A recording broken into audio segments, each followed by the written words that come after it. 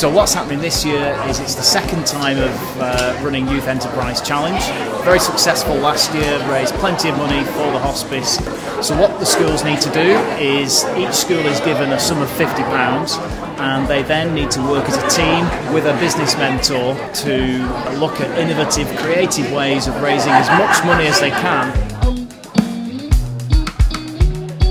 Well, last year was a brilliant success. It was an opportunity, obviously, to raise money for the hospice, but also to allow the kids to develop experience in being little entrepreneurs, and they did so very well.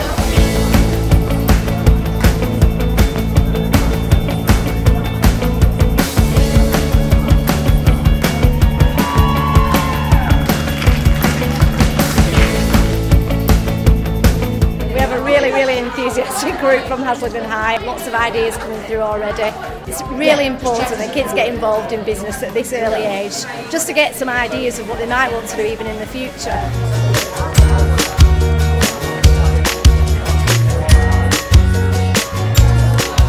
I think they probably may not be aware of what the hospice does or what it is, and I think it's important. This is a really great way for them to sort of have experience of the hospice and sort of learn more about it and how it can benefit them. We're thinking of having a visit to the hospice probably in a couple of weeks, so we'll probably meet up there and see what ideas have come up with them.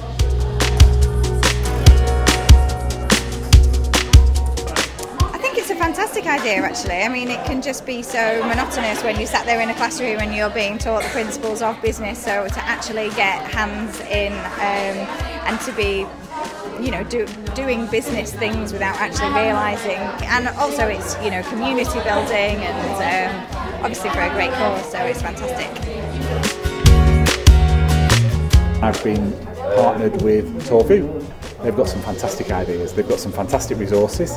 They're looking to do all sorts of different things, from running a cafe to having raffles to doing stalls at Christmas fairs. Yeah, amazing enthusiasm, looking forward to it.